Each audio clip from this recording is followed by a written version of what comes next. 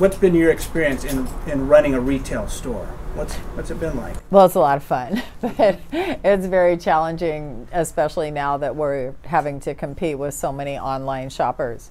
A lot of our customers are 30, 40, 50, and 60 because they don't want to buy things online without being able to try them on. They enjoy the shopping experience. Younger people seem to enjoy online shopping. They grew up with it.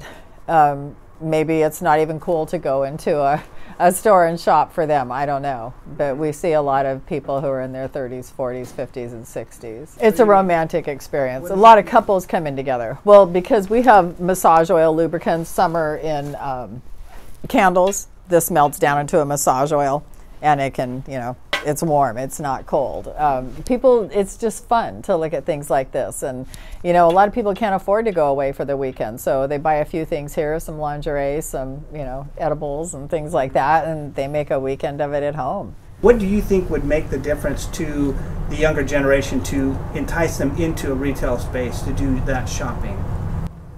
The ones who have actually come in and shopped at my store have checked prices online, which a lot of them do, and they've commented, "Oh, you're not any more expensive than online. Your prices are so reasonable." And a lot of them had said things like, "I like this. I want to do this more." So I think it's just getting them in here for the first time so that they can see the experience of shopping in person.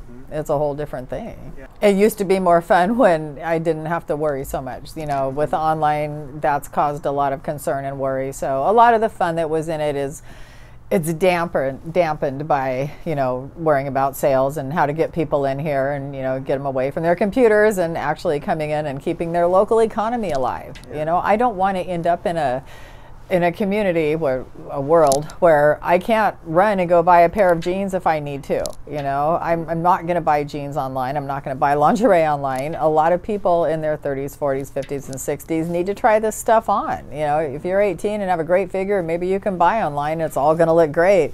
But for everybody else, we want the experience of being able to try it on. We need that. And you'll see a lot of signs in local businesses, shop local. You need to support your local economy because people, I don't think they're thinking far enough in advance to what it's going to be like when there are no more retail stores to run to in a pinch. And you don't want to wait 2 days for the free shipping. Yeah. Well, I sell a variety of things. Lingerie is what I have the largest selection of. As far as novelties and things like that, other stores have more of a selection than I do. This item, well, the thing that helps a lot is we sell plus size. So this is one of our hottest items, and this is a plus size piece.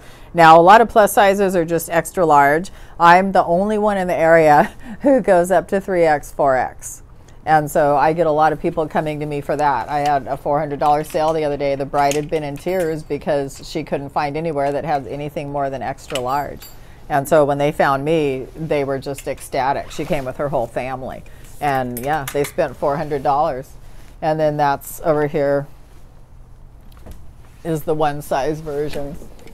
These are my most popular pieces, and they're not expensive. This is $34.95, and I don't charge extra for the plus size pieces. Yeah. And then I carry a large selection of stockings because people want